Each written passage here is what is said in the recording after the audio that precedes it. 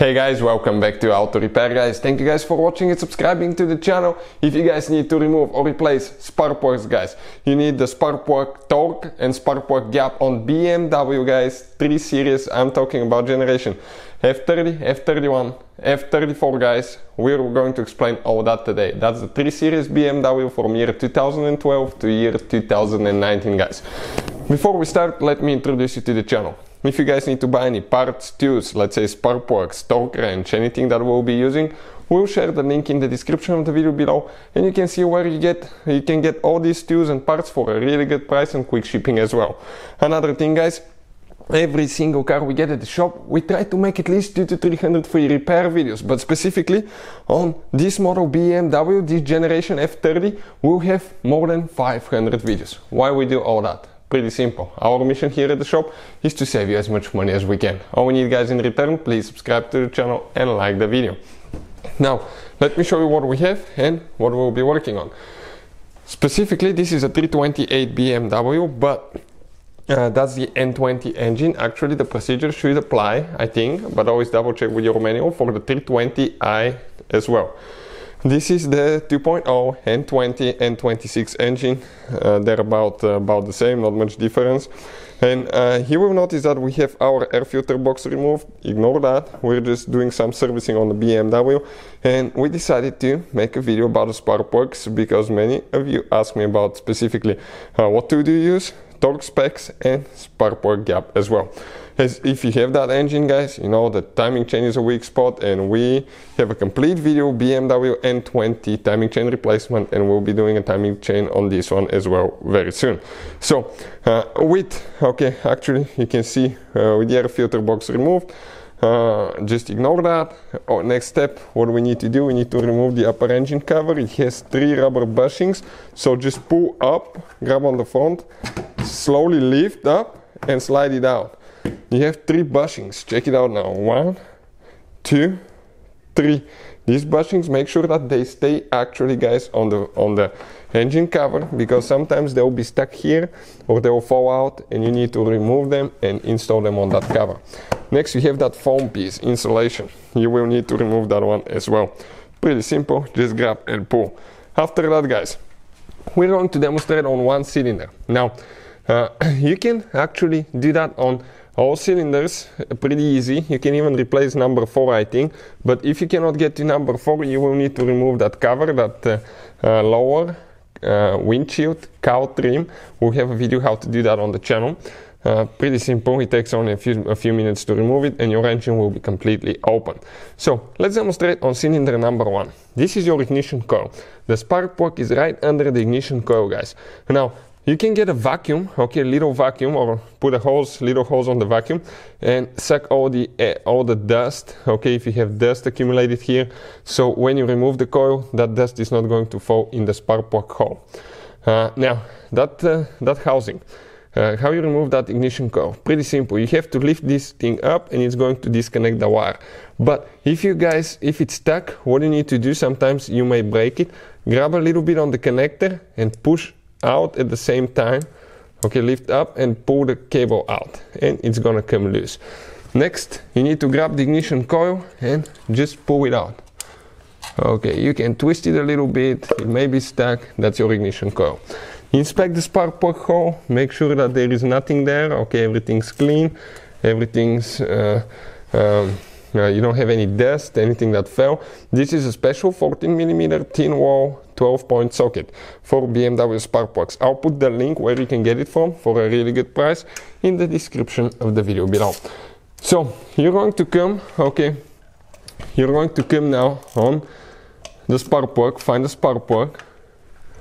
Okay, now, okay, we need to get a different extension because this is the one that actually moves. Okay, you can see the spark plug is all the way down there. A little bit longer extension. Perfect. Okay, right on the spark plug now.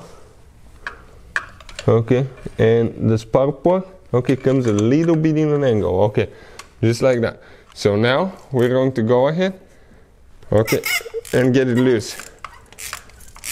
Perfect. We're going to explain about gap, torque specs and all that, and where you can get original or really good spark plugs for a great price. I'll put guys the link in the description below.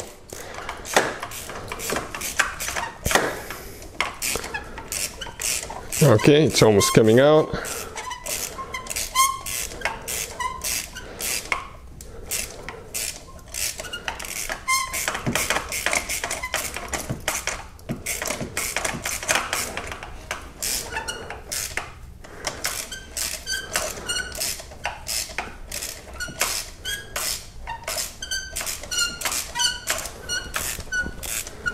Almost there, guys.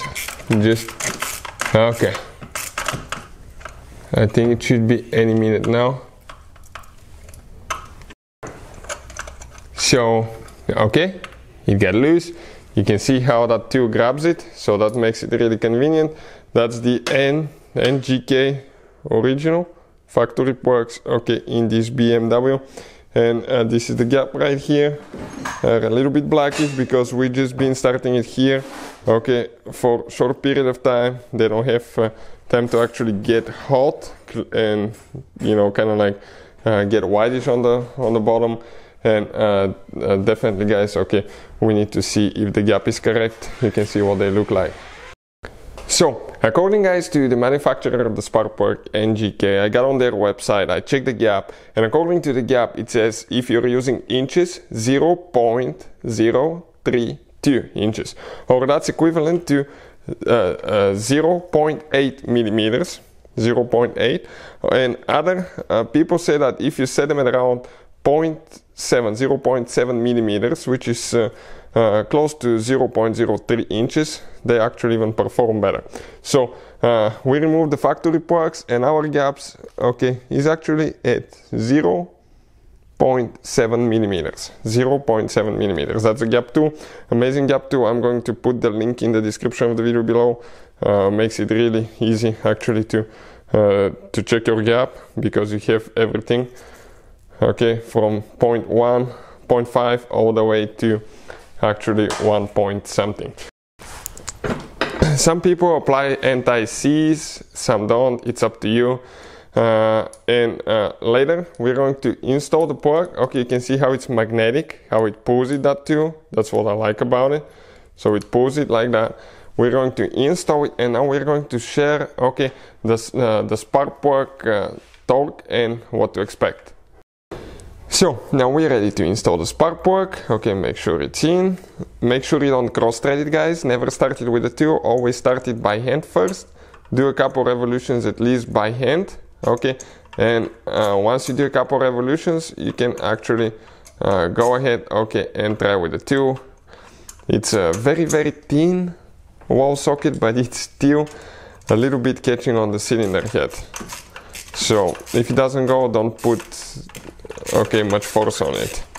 So we're going to do that until it gets hand tight. Don't tighten it at all, just until it stops moving. And then we're going to get our torque wrench. This is a torque wrench.